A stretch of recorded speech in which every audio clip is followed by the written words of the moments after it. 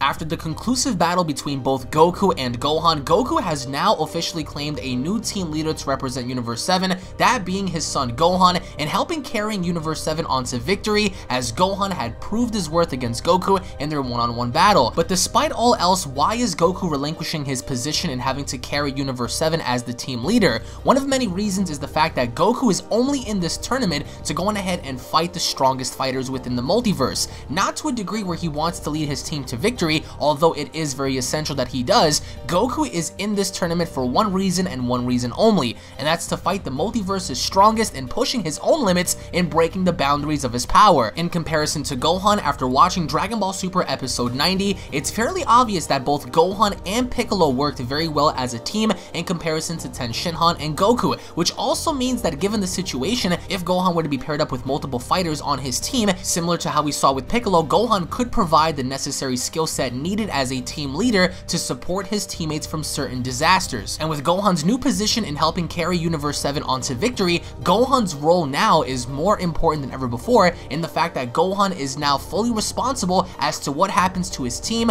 come the Tournament of Power. But even with that being said, during his battle with Son Goku, Gohan had made something very clear to his father, as Gohan told Goku, and I quote, "My goal is an ultimate form that no one has ever seen before. I'm going to aim for that with a different method than you," with Goku having to respond by saying, "Strong guys from all universes are going to gather at the tournament. I thought there would be no better place to train myself, but even I've forgotten, Gohan, that you've been right here beside me," in which insinuates that Goku, no matter how much he's trained before, he's noticed Gohan's feats and he's noticed his potential, which ultimately told us that indeed Gohan does have the necessary skill set in carrying the team to victory. The question is, can he get the job done? More pressure is added now onto Gohan than ever before, as he is going to be looked at as the measuring stick in representing the team, although there are fighters that are going to be significantly more powerful than Gohan, i.e. Vegeta and Goku. As of right now, Gohan's responsibility is to simply ensure that everyone works together well enough in order to win the Tournament of Power. And with that being said, is Gohan going to achieve a new ultimate form that nobody has ever seen before, just as he told his father? And eerily enough, having to reflect back onto the Cell games, Gohan's new position is ensuring survival for his team,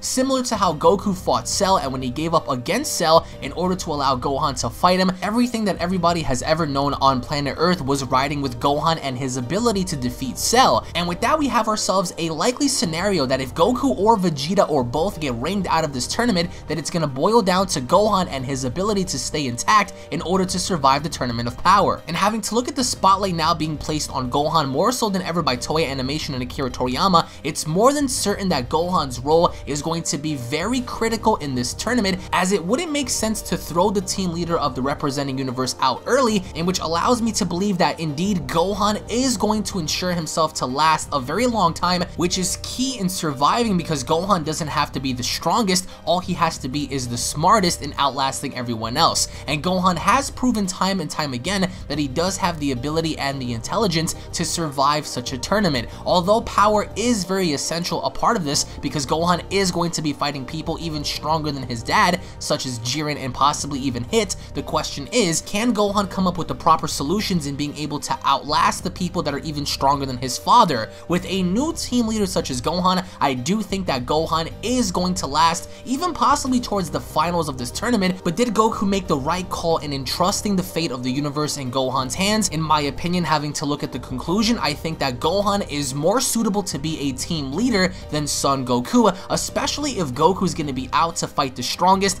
disregarding his team members in trying to test his own powers. Gohan is going to be the flagship bearer in helping his universe emerge as the victors. But post your comments down below. What are your thoughts on Gohan having to be the team leader? Do you think Gohan is going to push past his own limits, and similar to what he said to his father, in achieving an ultimate form nobody has ever seen before? Or is Gohan destined to fail, as he's going to go up against 70 of the multiverse's strongest warriors? Thank you all for watching, guys. Once again, if you guys are Dragon Ball fans, don't forget to subscribe for all the latest Dragon Ball news, information, and updates. If you guys cannot wait for the tournament to begin, go on ahead and smash that like button, tune back in for more, and I'll be seeing you all in the next Dragon Ball video. Take it easy, guys. Peace.